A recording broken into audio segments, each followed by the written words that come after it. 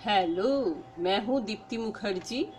आप देख रहे हैं कंप्यूटर डेमो चैनल। आज हम लोग क्यूबेसिक में रीड डेटा स्टेटमेंट को जानते हैं। रीड डेटा स्टेटमेंट में रीड में कुछ वेरिएबल हम लोग लिखते हैं और उस वेरिएबल में वैल्यू हम लोग स्टोर करते हैं डेटा स्टेटमेंट से। रीड और डेटा स्टेटमेंट एक दूसरे से जुड़ा हुआ है। रीड, जब भी हम लोग रीड देते हैं उस समय हम लोग डेटा भी देते हैं। यहाँ पर कमेंट में, यहाँ पर हम कैप्स लॉक ऑन कर लेते हैं और कमेंट में दे देते हैं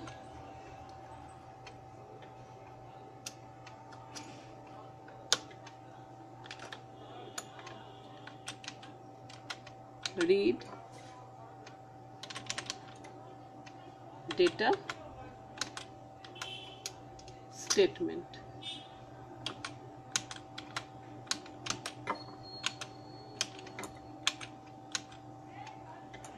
इसको हम लोग एग्जाम्पल देके समझते हैं। रीड में कुछ वेरिएबल हम लोग लिखते हैं और डेटा में उस वैल्यू को, जैसे हम लोग इनपुट में वेरिएबल दे देते हैं और रन टाइम में उस वेरिएबल में वैल्यू स्टोर करते हैं, उसी तरह रीड में हम लोग वेरिएबल दे देते हैं और डेटा में उस वेरिएबल का वैल्यू देते हैं, जो वेरिएबल में जो स्टोर होगा उस वैल्यू को। तो यहाँ पर CLS प्रिंट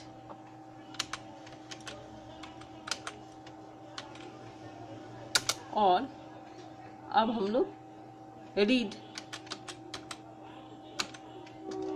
में 3 वैल्यू ले लेते हैं, x,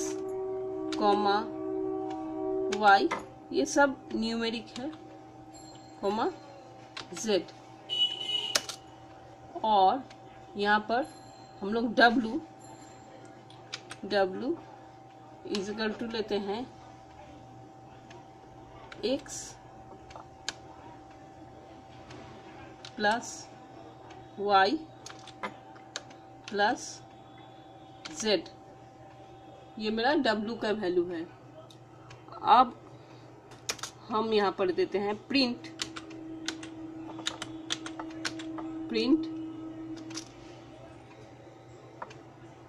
x, y, z, w। अब हम डेटा में x, y, z 3 वैल्यू दे देंगे। तो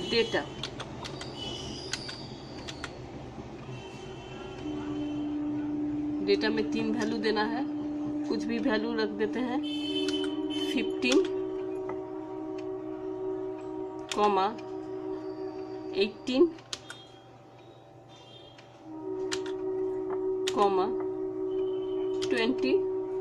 25। तो इस तरह से डेटा दे दिए और उसके बाद एंड। तो अब क्या होगा, 15, 18 और 25 को जोड़ के उसका वैल्यू यहाँ पर पहले x, y, z और फिर w, ये सब हमको डिस्प्ले कराएगा। F5 देते हैं तो ये 15, 18, 25 और सबको जोड़ के 58। अब हम लोग एक दूसरा एग्जाम्पल लेते हैं रीड डेटा का। यहाँ पर सिर्फ हम लोग रीड x करते हैं।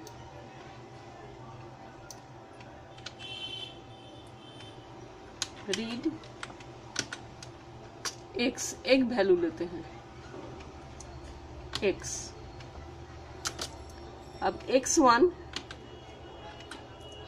इक्वल टू है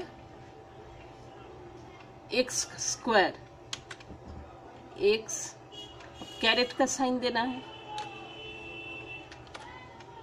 x स्क्वायर, x2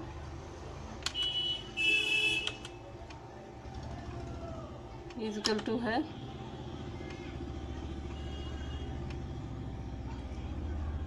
x का क्यूब, या फिर हम लोग कर सकते हैं x1 इंटू एक्स x का क्यूब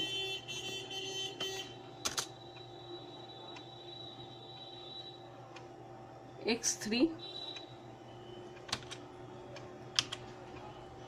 इक्वल टू हो गया x का 4 x टू द पावर 4 या x टू द पावर 4 लिखने से भी जो होगा वही x2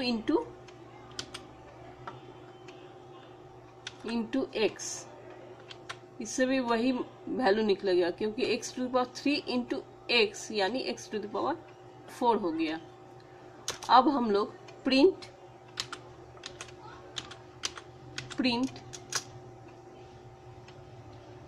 x comma x1 comma x2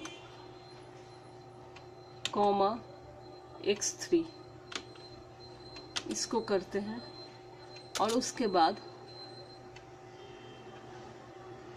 यहाँ पर डेटा एक लेंगे क्योंकि रीड एक है।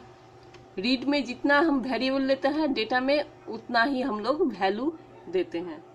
तो अब डेटा इस x का डेटा देना है। तो डेटा अगर हम यहाँ पर 5 दे सकते हैं, 3 दे सकते हैं, कुछ भी देते हैं, 5 दे दिए और एंड।